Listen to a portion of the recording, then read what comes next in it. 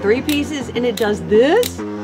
3DPizza, you know this has got to be interesting. All right, this is Sting3D's new filament. It is their Core Carbon Fiber PLA. Now we've seen filament that has something in the core before. In this case, it's carbon fiber, but it's a lot of carbon fiber. It's 25% carbon fiber. They have 0.5 millimeter strands, and that means they're gonna overlay and add strength. And yes, you can print this in a 0.4 millimeter nozzle. This could be very good for things like gears, and I do see that it's got a lot of sturdiness to it. PLA can be very brittle. I printed this sign for my son. I created it on Make My Sign on Maker World because I wanted to see, one, how it worked here at the neck, and it's very sturdy, and I also wanted to see how it integrated with other filaments, and it works well.